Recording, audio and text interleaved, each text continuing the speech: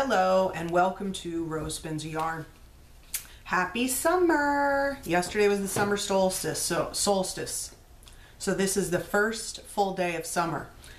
It's only in the 60s here today, so you know, it was 90 on Monday, you know, this weather. Anyway, so what are we going to talk about today? I want to show you my shawl progress. I really was hoping to be finished for you today. And even though I've kept my promise, by and large, of doing one 12-row repeat every day, it seems that I'm just never going to run out of yarn. Either I play yarn chicken and don't have enough, or it seems to go on forever. So my shawl is getting rather large. I don't know if you could see. Let me see if I could do it corner to corner. It's kind of hard because look at that. It's getting very big, very big. So, but see, look at all the, I still have a nice ball. Last time I weighed it, it was 3 ounces. So, and I only started with 7.5. It just keeps going and going. It's like the Energizer Bunny. So hopefully next week I will have that finished and maybe blocked.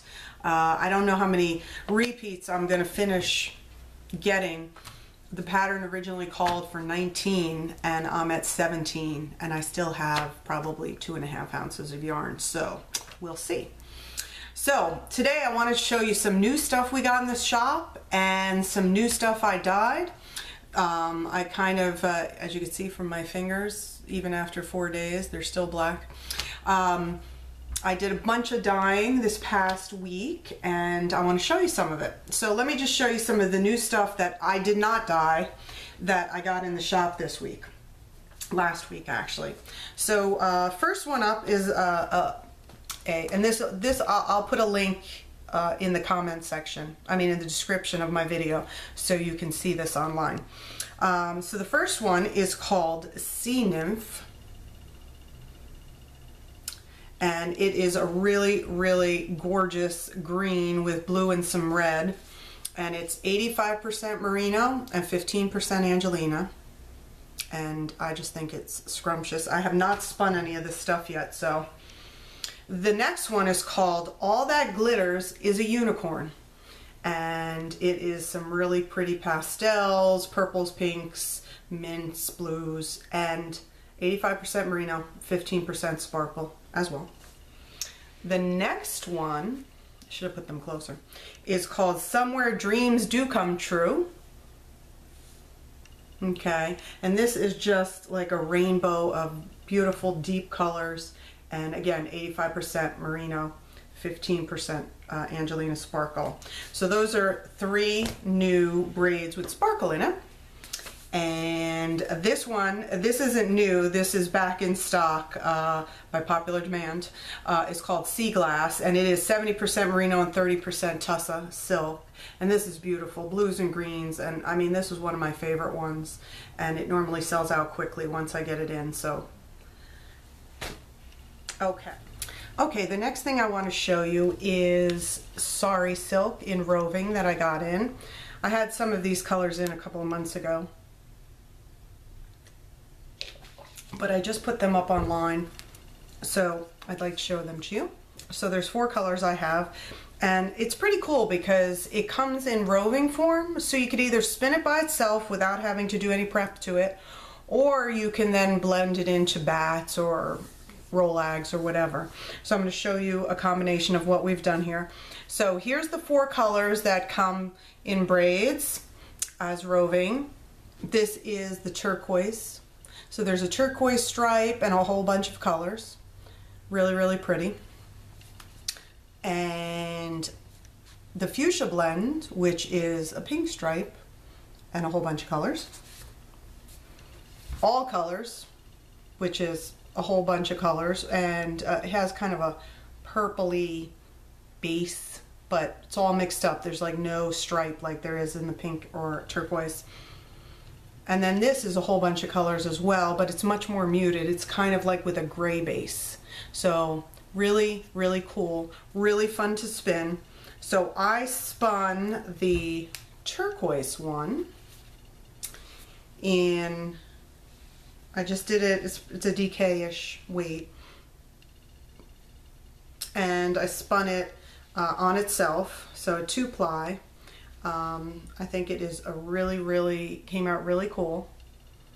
Really fun to spin, and you're never going to get this like as smooth as you would regular silk or wool, but you can get it pretty smooth if you draft properly. So you can make it funky and rustic looking, or you can make it pretty smooth. I went for kind of like spontaneous, let it do what it wanted, and it came out pretty smooth. So this would be great for fingerless mitts, or if you spun enough for a shawl or a scarf or a cowl. Don't know what I want to do with this yet, but I definitely want to spin more. It was a lot of fun. Now if you take some and you mix it into a bat, I did that, and this is called Pink Crush, and it has 35% baby alpaca from a girl named Esther, 30% of the sari silk, and I did that in the fuchsia one, this one, and 30% merino and a little bit of sparkle. So I think that's cool. It adds some nice texture and interest into a bat, gives pops of color depending on how much you blend in, but a lot of fun to spin. Not too crazy textured, it's not like silk noil, but it is a cool way to add some color into a bat. So there's some new sari silk. Now let's get to the stuff that I dyed this past week. So the first thing I'm going to show you, and there's only 2 of them, I only did 2 of them, and this is the first time I've used Rambouillet to dye. I've spun Rambouillet from raw fiber, and I really like Rambouillet. It's very smushy and squishy, and but I've never dyed Rambouillet top before. I'm usually a merino or alpaca girl, and I have to tell you, it's my new favorite fiber to dye. It's so squishy and fun, and it feels so awesome. So yeah, I'm gonna be doing a lot more Rambouillet. So these 2 braids, funky colors, let's zoom out a little bit. This is called, and this is on Rambouillet, this is called County Fair. I only have 2 of those. A whole bunch of crazy colors. Woo, woo. So that's one thing I dyed. The second one, this one is done on 21 micron merino. This is called, and I have like 8 or 10 of these, or 6 or 8 of these, I don't remember. This is called Summer Berry Patch. So, I wanted to do some summery things, at least summery themed, even if the colors aren't necessarily all summer colors. But I belong to a CSA, which is right down the road from my farm, and we've been getting strawberries and blueberries and raspberries and blackberries, and let me tell you, Jersey produce is awesome. Anyway, if you don't live here, the summer in New Jersey with all the produce, it's just so awesome. So I did this with a bunch of berries in mind, right? So I've got some blueberries and some blackberries and some strawberries and all that stuff. So, okay, maybe not blackberries, but purpley stuff, and and a little bit of chartreuse for the foliage.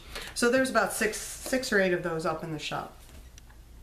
And I'll put the link in the description of the video so that you guys could look at these or possibly purchase them if you'd like. Now here is, I did a lot of this. This is going to be my official Tour de Fleece colorway for 2018. And we're going to talk about Tour de Fleece in a minute. But this is the official colorway for Tour de Fleece. So this is a limited edition, never to be repeated after the sales of what's up there and any pre-orders are done.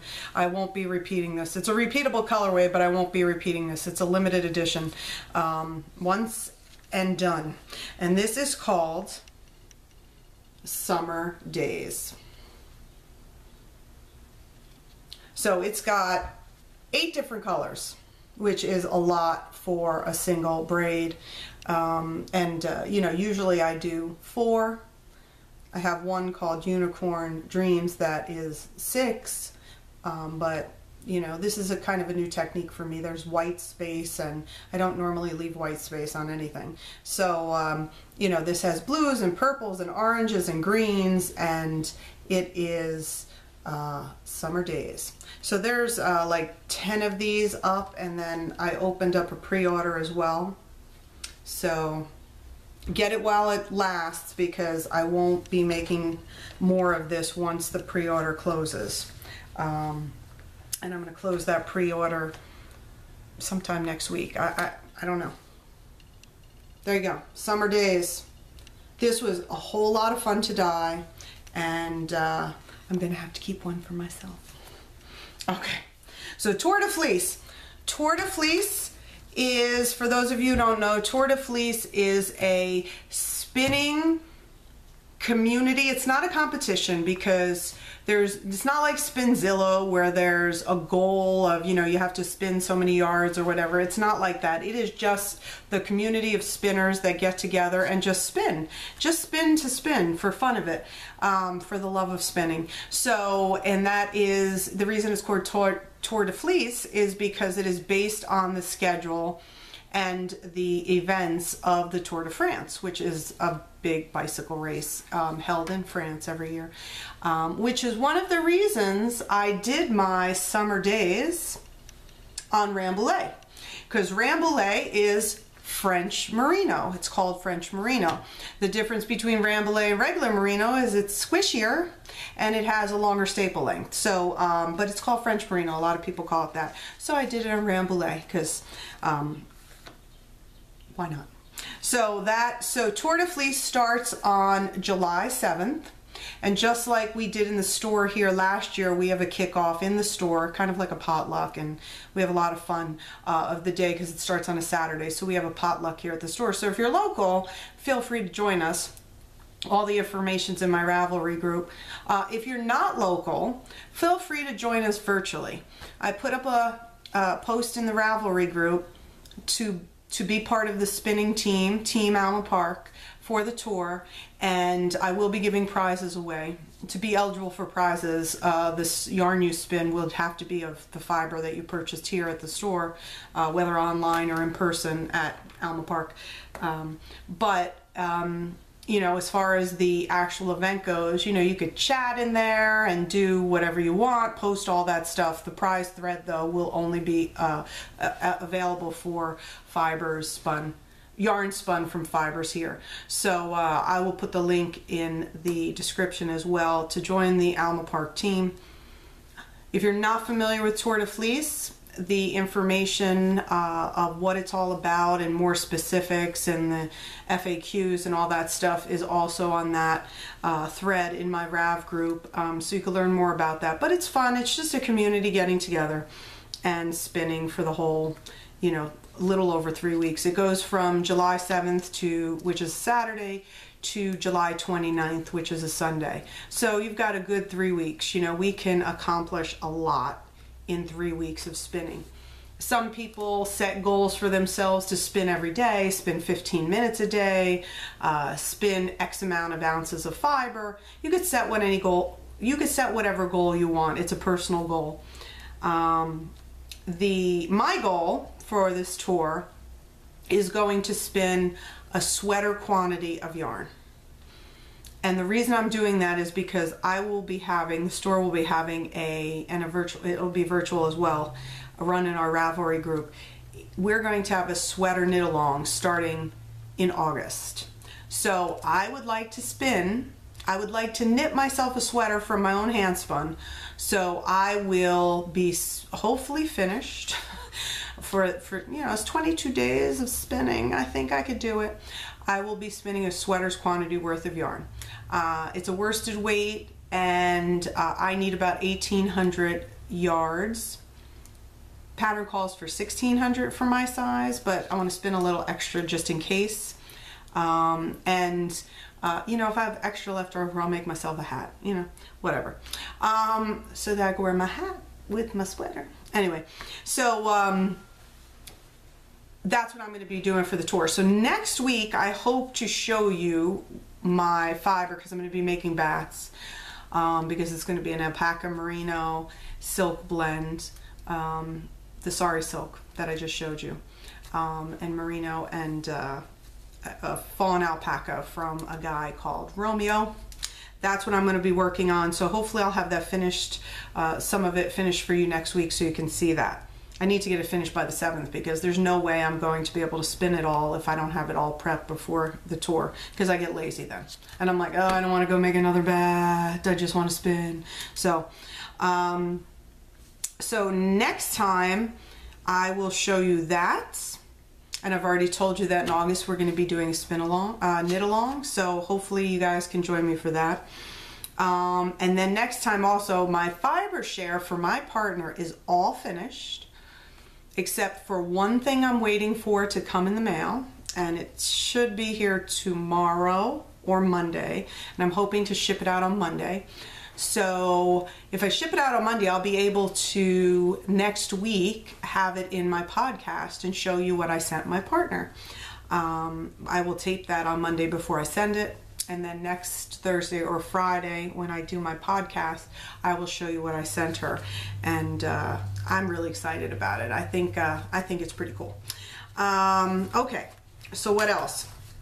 So I wanted to bring your attention to, so a lot of you who spin, I would imagine, get Spin Off and Ply magazine. So this is Spin Off. I'm sure you have subscriptions to one or either, or both. Did I say one or either or both? You know what I mean, one or both. Oh, I have fiber on my nose now. So I wanted to bring your attention to an article that's in here that I think is very important. Over the years, I have seen indie dyers get blasted for their yarn and or fiber bleeding. So somebody buys yarn, it's more often yarn than fiber I've seen. So, you know, in some indie dyer group, some customer will post and said that, you know, they knitted this beautiful insert project here, socks, shawls, whatever. And when they went to wash it, all the color bled out, or a lot of the color bled out, or it wouldn't stop bleeding or whatever. And you know, it's usually the indie dyer is embarrassed, and no matter, and sometimes the indie dyer, you know, handles the situation well and says that they'll refund or replace. You know, sometimes they get defensive, and you know, whatever. Nobody wants to be attacked on social media in a group. So there was an article, and this is the summer issue of Spin Off, and there was an article that was written by a woman named Kimber Baldwin. I don't know her, but in the article it says she has a PhD in chemistry. Now, if you didn't know, I was a chemical engineer before I did this, and that's what I went to school for. And I have an advanced degree in chemical engineering. And so I found this article very awesome because this is stuff I've been saying for years. And you know, when somebody's blasting somebody on social media, I tend not to get involved, because no matter what you say, you know, it's a bad situation. But this article, I think, is important for everybody who buys indie dyed yarn or fiber to read, because it goes and talks about the pH of water. Now, I've seen some indie dyers who put on their website that, you know, I have, you know, rinsed my yarn or fiber till the water runs clear. You may have different results. And a truer statement more has been said. Because if I'm here and at my sink and my yarn and or fiber rinses clean, then I should not have a problem with it, of my own water, washing that as a finished project. But you will inevitably have different water. And I have well water here, so it's a little acidic. We've had it tested and everything. It's a little acidic, and but typically, if you have municipal water, it's pretty close to the pH of 7. Now, if you go read this article, there may be some technical things in there, and you know, don't get lost in the technicalities of it. Just read it for what it is. And what it is, it says that when you wash something, if you have pretty basic water, which is a pH over 7, 7 is neutral, under 7 is acidic, over 7 is basic. If you have basic water, and she shows the comparisons, some of the dye is going to release from the fiber and bleed. Okay, and if you look at this, and you know, she points out, she says, the exact isoelectric point depends on the type of fiber protein. Isoelectric point is pH. So wool, for instance, has an isoelectric point of approximately 4.5, which is considered acidic. Okay, 7 is neutral. Your stomach can be anywhere from, you know, 3.5 to 4.5. So, you know, it's pretty acidic. You know, stomach acid's acidic.